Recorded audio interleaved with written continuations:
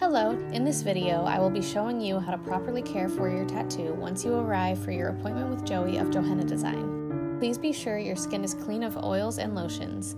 If needed, we can wash the area or use a wipe at your appointment. It is important to stay as still as possible during the application process because any movement can cause mistakes and make it difficult to complete your design.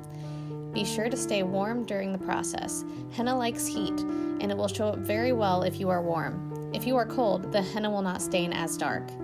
Henna will take approximately 30 minutes to fully dry.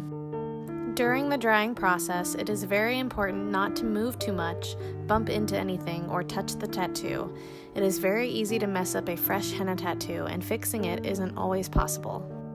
Once dry, you can apply a lemon juice and sugar sealant to the design by using a cotton ball.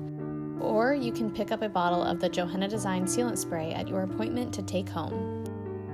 I like to place my hand in front of a heater to keep it warm. This helps me achieve the darkest stains. Leave the henna paste on your skin for as long as possible. I suggest leaving it on for at least 4 hours, which is how long I left this design on in this video. The longer the better, so leaving it on for 12 hours would do wonders for your stain. Using the sealant will help ensure it stays on your skin, but be careful not to drown the design in the sealant as it can cause blurry lines and details. Another option is to put tape over the design once it is completely dry. Tape will allow you to sleep in your tattoo. Taping is very helpful, especially if your application is later in the day or your tattoo placement is under clothing. It also aids in removal of the tattoo. When you are ready to remove your tattoo, first try flaking the design off by rubbing your hand over the design. The larger details should come off easily. The dull side of a butter knife can help scrape the designs off.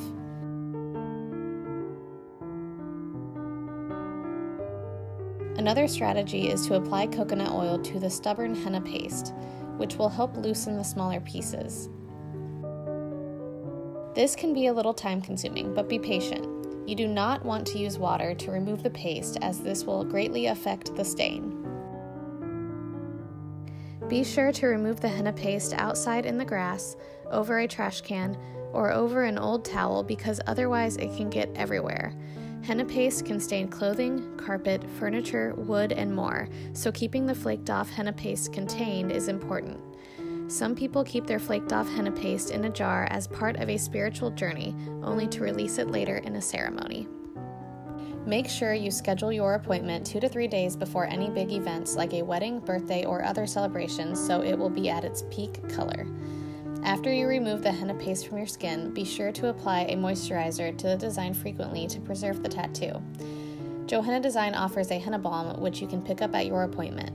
Apply the balm before showering and throughout the day to moisturize and preserve the tattoo. Over the next 48 hours, your henna tattoo will develop from a bright orange to a deep reddish brown.